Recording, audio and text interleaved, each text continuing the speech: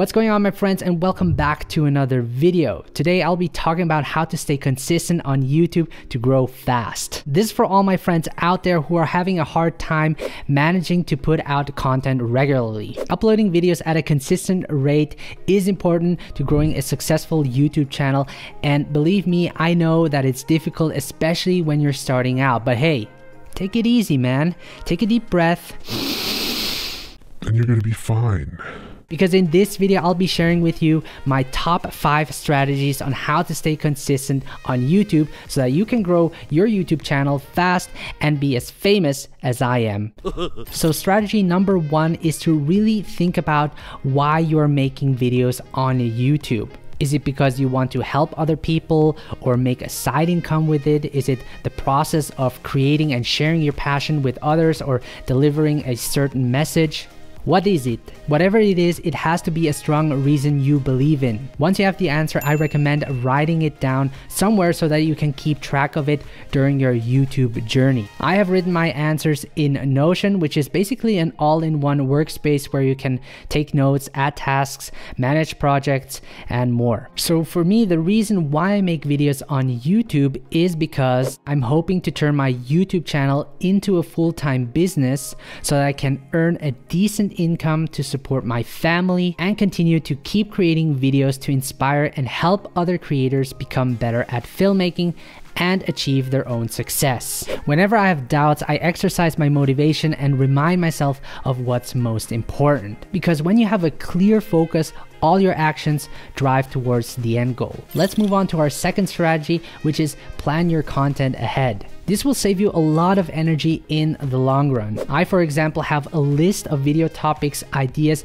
written down in Notion because before I even start working on a video, I first have to have a proper keyword title. For that, I use the tool called TubeBuddy for researching relevant topics for my YouTube channel. So if I type in how to grow on YouTube on the related search panel, I have the option to click on other keywords to find better keyword results. If I click on how to grow on YouTube 2021, it tells me that there is some competition and that the search volume is high enough to make this a great keyword target. If you're interested in TubeBuddy, I have a link in the video description below. You could also use the search bar on the home page of YouTube. So if I type in how to edit videos on iPhone, YouTube will then suggest other relevant keywords on that topic. For example, how to edit videos on iPhone for YouTube. Once I've selected the right keywords and found my idea, I write them down in Notion. This way I can always head back and just pick a topic that I would like to talk about for my next video. So with that said, research your ideas ahead of time to make your life a bit easier. Strategy number 3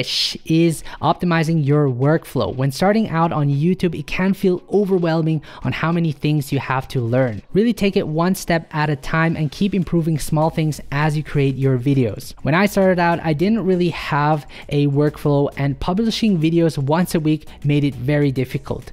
But as I kept going, I started to optimize my workflow so that I was able to make quality videos weekly. A great tip is to have your home studio set up ready where you can just turn on the lights and hit the record button. Also, creating videos ahead of time, for example, batch producing where you record multiple videos in one day, will not only help you with the consistency, but will also save you a lot of time. For example, a couple of weeks ago, I planned to take a week off to visit Ticino, which is located at the southern part of Switzerland. The week before my departure, I made sure to have 2 videos ready, which one would be published during that week on Friday, and the other one for next Friday, where I then would be in Ticino. I had to scale down on the complexity of the video in order to make 2 videos that week, and that's fine, you know. Don't stress too much about it and just focus on creating consistent content as good as you can. Strategy number 4 is to get rid of distractions. There are days where I just don't feel like writing a new script for my next video and fall into distractions where I start cleaning the apartment to get the feeling of being productive, or start playing video games or watching Netflix series. And once you fall into that trap, you just start losing focus and it becomes harder to start with the task you have initially planned to do. So what I did is I immediately got rid of some of the major distractions at home to maintain a clear focus on what's important. I sold my PlayStation 4 and Wii U, where I then had more time to watch Netflix. I meant to have more time working on my YouTube channel. Now, during the summer, for example, I like to bring out my laptop to work outside where I'm away from distractions, and this simple step already helped me to be more productive. When I work at home, I set my iPhone to flight mode to avoid having notification pop up, which also helps increase my focus. I also take breaks in between and go for a walk to clear my mind and refill my energy to continue the task later. So yeah, my advice to you, remove distractions. That is the best way to focus and be more productive and get into that flow state. Strategy number 5 is to ask for help. When I started out with YouTube, I had the feeling that I had to do everything by myself. You'll be surprised of how many people are willing to help you with your video. Don't be afraid to reach out to families or friends to ask for help. Also reach out to other content creators on YouTube that you look up to and live nearby to set up a meeting. A good example is George. This is what he wrote me. Hey Benett, how are you? I've met you once at the smartphone meetup, but for sure you don't remember me. I would like to invite you for a drink here in Zurich to speak about photography, filmmaking, etc. I watch your new YouTube channel and I would like to speak about it.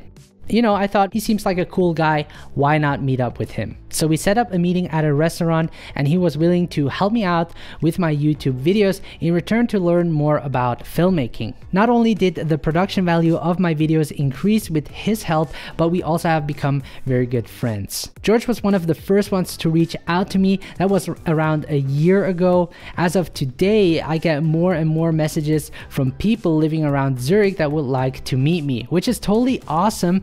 But I currently just don't have the time to meet each and every one of you, which I'm really sorry, but I have this plan on organizing a meetup, so definitely stay tuned for that.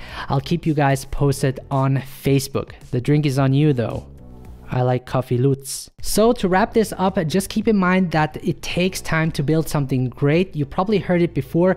Zurich wasn't built in one day, or was it Rome? That's why in order to be successful on YouTube, you will have to build around your YouTube channel by uploading videos consistently over time. That's all I have for you today. If this video was helpful, make sure to leave a like, and if you're new to this channel, make sure to subscribe so that I can keep creating awesome tutorials for you guys. Also, let me know in the comment section below what your reasons are for starting a YouTube channel. No matter where you're from, I answer all of your questions, so make sure to leave that comment. Thank you so much for watching. Keep your heads up, stay focused, and I will see you in the next video.